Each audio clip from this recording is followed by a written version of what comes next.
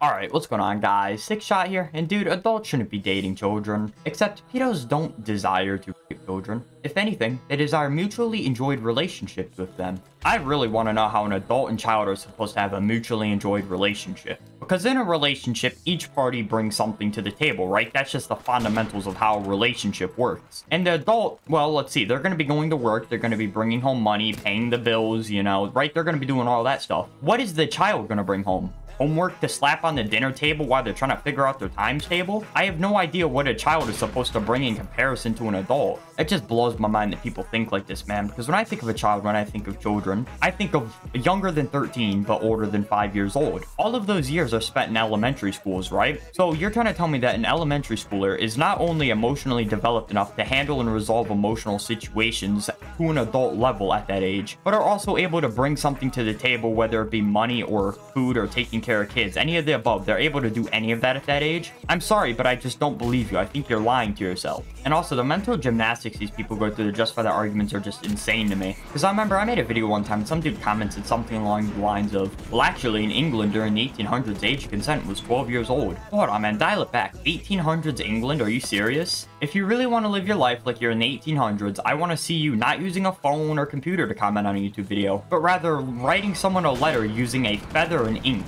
And also, not to mention, your freezer that you have all your meat in right now, gotta get rid of that too, man. You gotta get an ice box that's constantly on the verge of unthawing if you forget to change the ice out every 2 hours. Like, that doesn't sound like a very pleasant life to me, man. So I don't know if you really want to stick around in that time period for too long. It just blows my mind how so many people seem to forget that as technology, humanity, and most importantly, morality grows and changes over time, certain ideas and practices are left in the past for very good reason. So if you're gonna try and bring that back, you gotta ask yourself, why was this left in the past to begin with? And very quickly you'll reach your answer. It was foolish and no longer needed to be done. Plain and simple, that's all it boils down to. And that's why it was left in the past. People already reached that conclusion 200 years ago, man. It's also just the fact that this guy straight up denies that child rape exists that blows my mind. Because if pedos did not desire to rape children, then the concept of child rape, the term child rape, would not exist. What I just said would not be a term. There would also be absolutely no reported cases of children rape at all throughout human history. So it just blows my mind how deluded you would have to be to reach that line of thinking that it doesn't exist. Because, man, I need to remind you,